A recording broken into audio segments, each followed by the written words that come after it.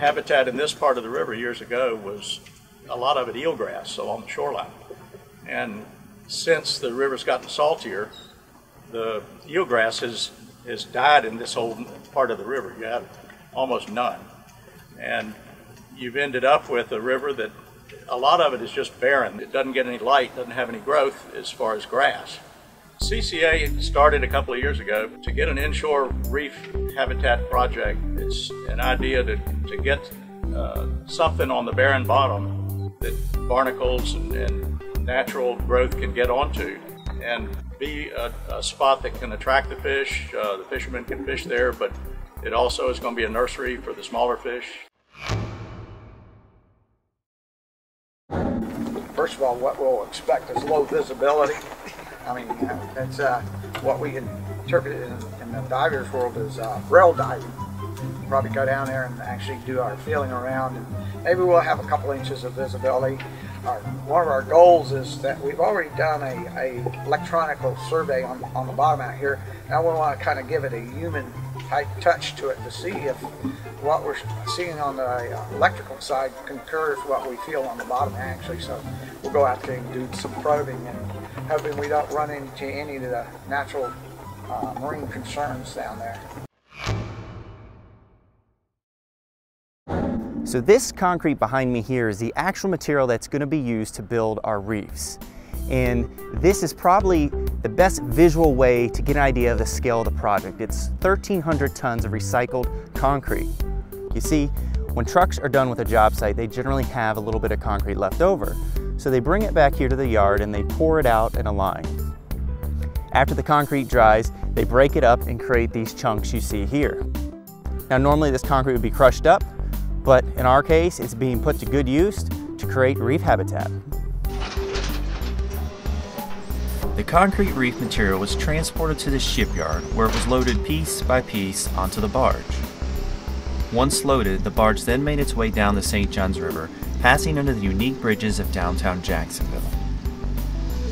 The Project Chase boat was first to arrive on site, and crew was able to mark the deployment location with a floating buoy prior to the barge's arrival. Once on site, the material began to be deployed.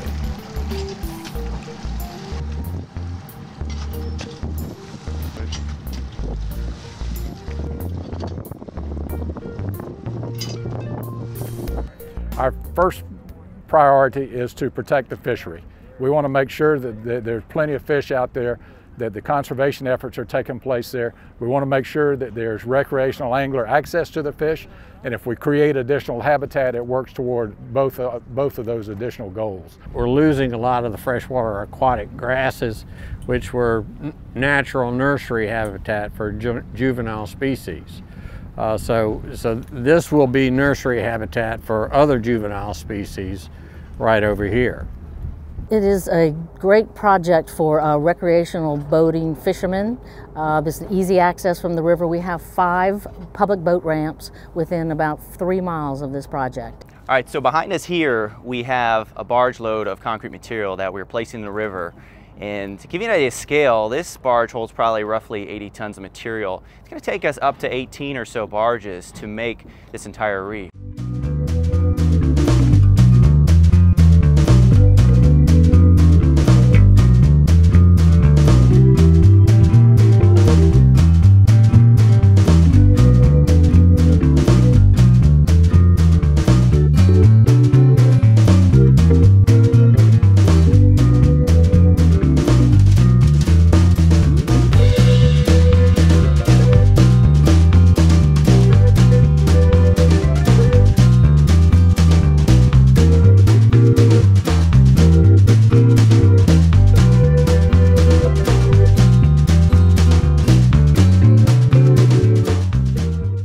So we named one of the reefs the Coastal Conservation Association Reef, and we named the other reef the George Holt Reef. And George was one of our anchor core grassroots volunteers who love this river and work tirelessly to improve the health of the river. Now, after 18 barge loads of material had been deployed, the only way to take a look at the reef was via side-scan sonar. And and sonar imagery showed piles of concrete rising 5 feet off the river bottom. This is really, I call, a win-win situation. This will be here, but when your grandkids get ready to fish. The tourism industry in Florida, a lot of it is tied to fishing and to a healthy habitat. This is going to be a project that helps the fish, the crustaceans, the crabs, everything. And it's going to be real interesting to see how it works.